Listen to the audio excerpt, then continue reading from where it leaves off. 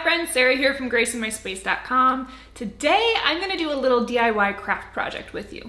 We're going to take some wood rings, unfinished, just plain craft rings, and we're going to turn them into a bit of a decor.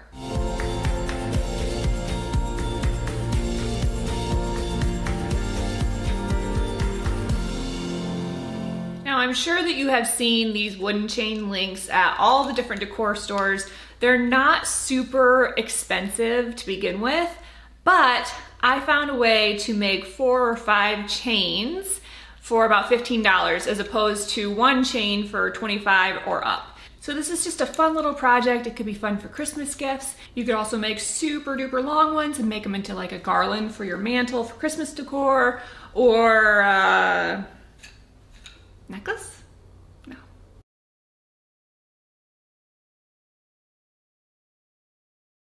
So we're gonna take the ring and we're gonna cut it.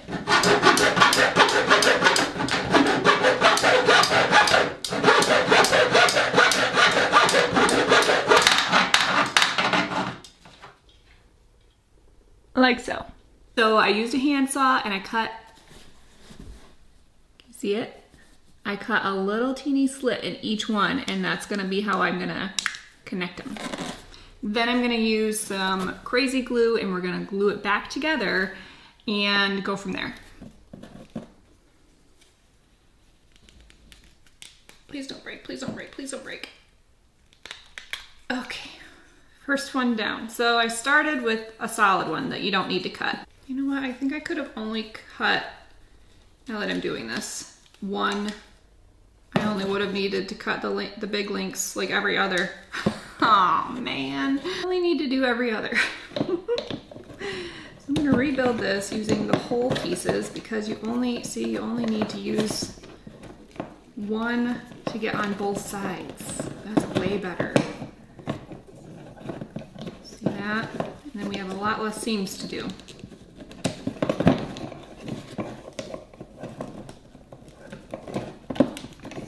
All right, now we have only 4 seams to do instead of 7. Now I'm gonna glue.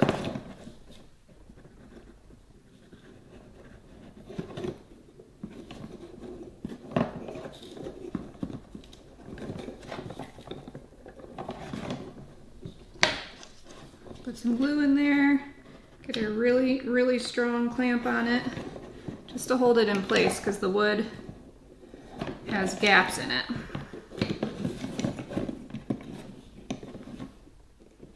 And then I'll show you what we're gonna do to fix the really big gaps. All right, day 2, we have our chain length, but from cutting each piece with the saw, let's see if I can show you.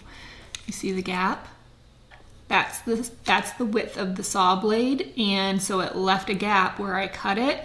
I did end up finding that if you cut halfway through and then break it the rest of the way, the break actually was a better seam than the cut side. So I ended up sawing halfway through until I could break it, and then that worked a lot better. But now that I have gaps from the saw blade, I'm gonna use wood filler and fill those so that you don't see the seam. This is another reason why it was helpful for me to figure out that you only need to cut every other one, because then you have less seams to fill for your final product. Filler is kind of old and crumbly. All right, so I'm just gonna fill each seam. I'm just using my fingers because it's really a small space and it's unnecessary to try and use a putty knife or something traditional. Just pushing it in as much as possible and then smoothing out around the edge. And then once it's all fully dry, we'll sand it. All right, the links are dry. We're gonna sand up so that this is completely smooth. And then I decided I'm gonna paint it. You could stain it too, but I think I want them to be black.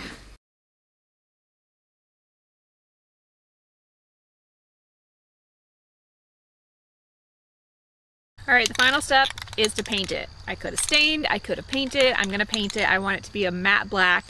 And I have just taken a hanger and put it on this tree branch so that I can suspend it and be able to spray all the sides at once rather than laying it flat and having to flip and then causing probably some smudges in the paint doing it that way. So this way it's just hanging, and I can spray the whole thing at once.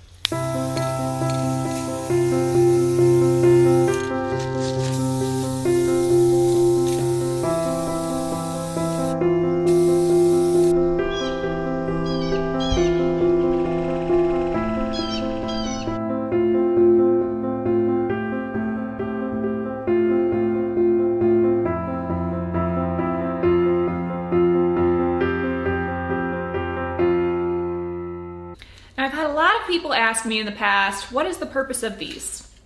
It's just decor. That's all there is to it. It's not everybody's style, but I think it's just kind of like a fun architectural piece. It's like the same as displaying a sculpture or a trinket. It's just decorative. That's all there is to it. If you like this look, but you don't want to do the DIY portion, I'll also link up for you in the description some purchasable options already made, and they're pretty affordable as well. I hope you enjoyed seeing this project come together. Obviously I painted mine black, but you could stain these any color that you want. You could leave them natural, you could paint them white, you could paint them any color. And it's just a really versatile project to customize and make it your own. Thanks so much for joining me today. Make sure and hit the subscribe button, ring the bell for notifications, and I'll see you next time.